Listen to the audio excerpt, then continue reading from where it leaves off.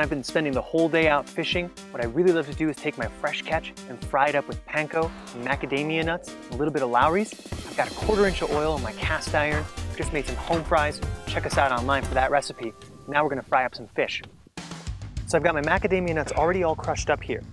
And to that, I'm gonna add an equal part of panko breadcrumbs. You can find them anywhere, just like that.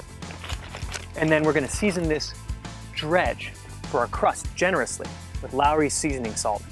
So I'm just gonna go ahead, take a filet, and really press that in this crust and very gently lay it away from you into the pan. Beautiful.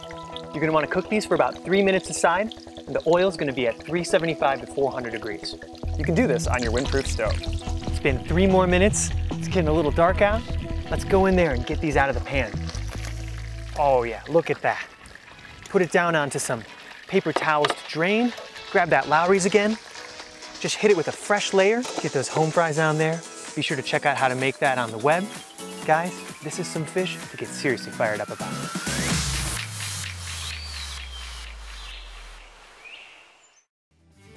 The versatile and capable 4-in-1 Woodsman from Zippo Outdoor.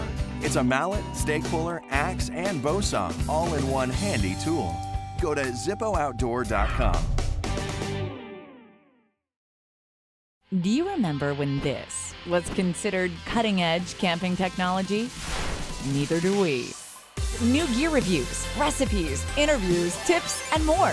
Visit us today at 50campfires.com.